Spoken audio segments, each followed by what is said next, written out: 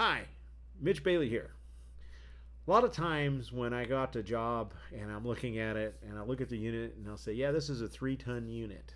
And the customer will, in their brain, they're thinking 3 tons, it's 6,000 pound unit. That's not what we refer to. So we use in our industry a lot of acronyms and we use a lot of other terms that are unfamiliar to people. So I'm going to explain real quick what tonnage is and what a BTU is, because that's BTUs and tonnage are all interrelated, and it's actually pretty interesting. So follow along, please, and if you do like this, please like and subscribe, and hopefully I'll see you in the next video. So ahead of time, thanks for watching.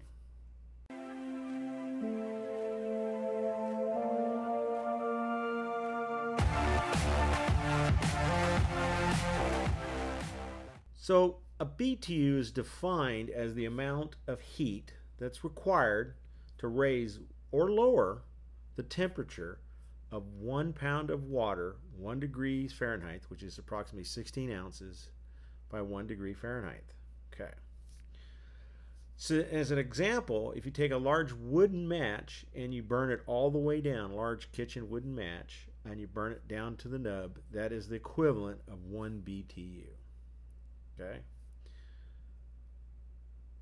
So furthermore, if you take 1 pound of water at 32 degrees and you freeze it, it will take 144 BTUs to make this change of state. The same holds true if you melt 1 pound of ice at 32 degrees.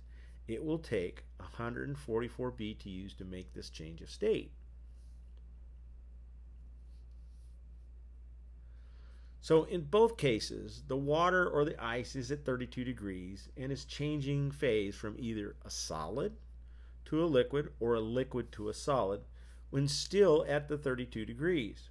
The temperature did not change, only the state of the matter. It went from ice to water or water to ice. Air conditioners are rated in BTUs. So a 3-ton air conditioner that absorbs 36,000 BTUs of heat from the air in the home, and it rejects that heat outside. So simply put, air conditioners do not cool the air. They remove the heat from the air, making it less hot. This is actually a very important concept in physics. It is the first law of thermodynamics. Energy cannot neither be created or destroyed, only altered in form. Tonnage is based on the energy that's needed to freeze or melt a ton of ice. For example, if you take 144 BTUs times 2,000 pounds of H2O, which equals 288,000 BTUs. And if you divide that by 24 hours, you're going to get 12,000 BTUs per hour. So 1 ton of cooling is equal to 12,000 BTUs per hour. 3-ton unit, that produces 36,000 BTUs per hour. Same as a 4-ton would produce 48,000 BTUs per hour.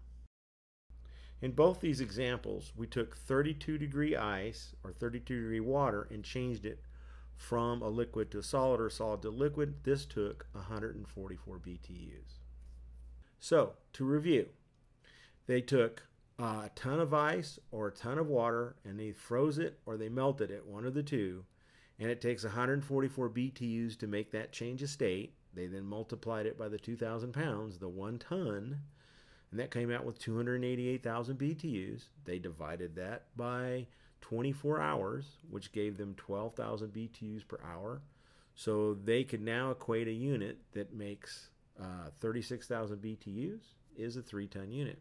3 times 12, 36. 4 times 12, 48. 48,000. So a 4-ton would be 48,000 BTUs.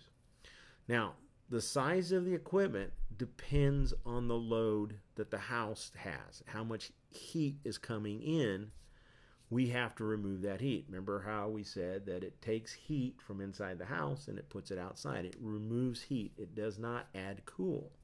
So we have to have a unit that's sized that'll take that heat from inside the house and put it outside.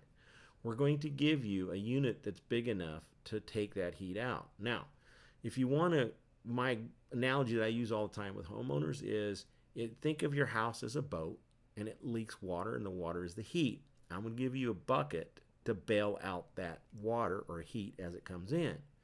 So we don't want to give you too big a bucket, because I give you too big a bucket, you bellow it out very quickly, but it takes a lot of energy because it's a big bucket. If you give you too small a bucket, you never keep up and the house will get warmer and warmer. It'll fill up with heat. So we want to size it correctly. This also means that you have to run it correctly. Air conditioners today are designed that you turn them on when you know it's going to be 100+ degree weather, that you turn on early in the morning, set it to the temperature you want, and just leave it. That will give you the best efficiency and the best capacity, and it won't allow the house to fill up. Imagine this. You go away for the day, you're not there, you turn your unit off, it's going to be 105 outside. And you get home, now it's 85, 90 in the house. I turn the AC on, and it takes it hours to catch up. Why? Because the unit was sized to keep up with what's coming in. But if it's already filled up, that's got to work all the time, and it'll take it hours to catch up. So do yourself a favor. Turn your unit on early on in the morning if you know it. Close all your drapes and blinds to make sure that you keep the house as cool as possible. Do other things like don't do cooking in the middle of the day, or laundry and stuff like that. I know they want you to do that because California has all the solar power during the day, but you shouldn't do laundry or do that stuff in the day because that adds heat to the house. Wait till at night when it's a lot cooler, and then you can do that. And don't use your oven or your stovetop. Use your microwave or have cold cuts that day. You can make your energy more efficient and stuff, but a ton of cooling is 12,000 BTUs per hour. A BTU is how much energy it takes to raise or lower 1 pound of water 1 degree Fahrenheit. I hope this was educational, and please like and subscribe again. Thanks for watching.